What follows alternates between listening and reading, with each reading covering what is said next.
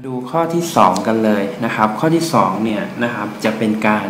คูณนะครับเหมือนเดิมนะครับเราจะต้องเปลี่ยนจากตัวเลขโรมันให้กลายเป็นตัวเลขฮินดูอาราบิกก่อนแล้วค่อยเอามาคูณกันมาดูเลยตัวแรกก็คือ c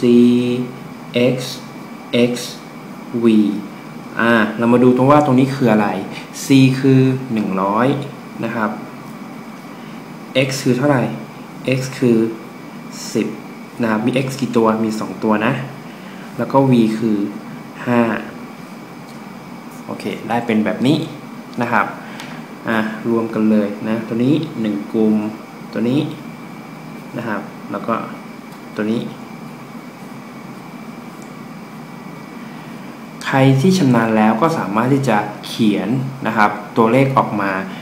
ได้เลยนะครับไม่ต้องมาทำแบบครูก็ได้นะครับตัวนี้เป็นเท่าไหร่เป็น100นะครับบวกกับเท่าไหร่บวกกับ20โอเคนะแล้วก็บวกกับ5ตัวนี้ก็ได้กลายเป็น125เราเก็บตัวนี้เอาไว้ก่อน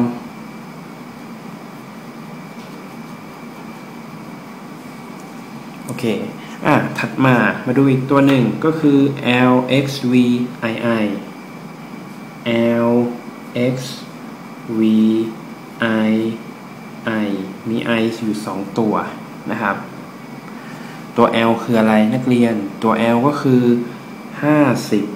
50ตัว x คือ10 v คือ5 i มีอยู่2ตัวมันก็คือ1กับ1โอเคมาดูกันนะครับนี่ตัวนี้ครูจับคู่นะครับโอเคนะแล้วก็ตัวนี้ตัวเดียวก็ได้ตัวนี้คู่กับตัวนี้นะครับ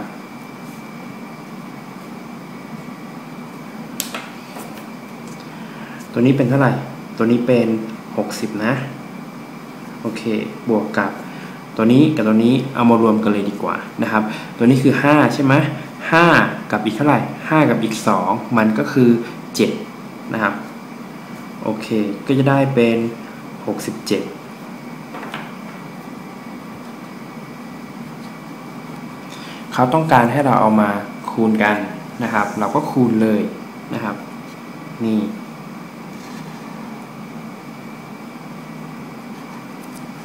เดี๋ยวเรามาคูณตัวเลขกันนะครับ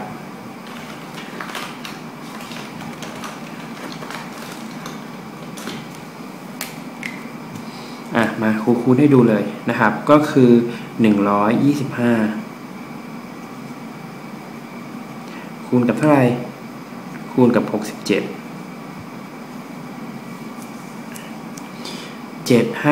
35นะครับใส่5ทด3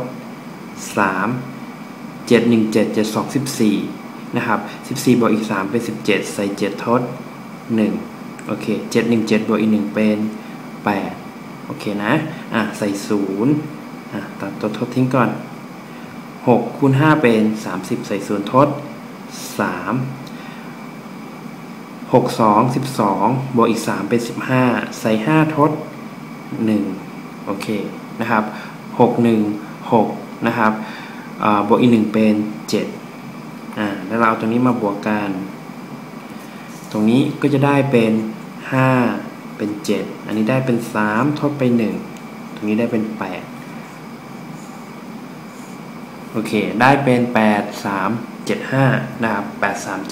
8375ไอ้8375เนี่ยนะครับคือคำตอบแล้วนะ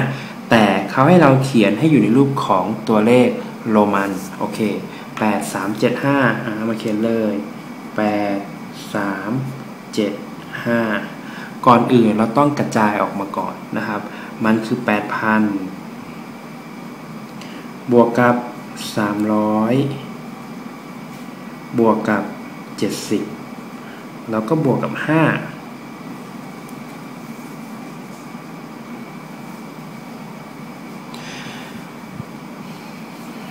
8,000เนี่ยคืออะไรนักเรียน 8,000 ก็คือ 5,000 บวกกับ 3,000 5,000 เนี่ยไม่มีใช่ไหมเราก็ใช้เลข5ถูกไหมแล้วขีดข้างบนมันจะกลายเป็น 5,000 โอเคนะบวกกับอีก 3,000 3,000 ก็คือตัว m 3 ตัวนี่คือ 1,000 2,000 3,000 โอเคบวกกับ300ก็คือ100 3 ตัวก็คือมีตัว c อยู่3 ตัว1 2 3บวกกับ70ก็คือ50บวก20 50คือ l นะครับ20คือ x แล้วก็ x บวกกับ5คือ v โอเคมาดูคำตอบกันเลยนะครับก็จะได้เป็น v แล้วก็มีขีดข้างบนด้วยนะแล้วก็มี m อยู่3 ตัวมี c อยู่3 ตัวแล้วก็มี l x x v โอเคเรียบร้อยนะครับตรงนี้ก็จะได้คำตอบออกมาแล้ว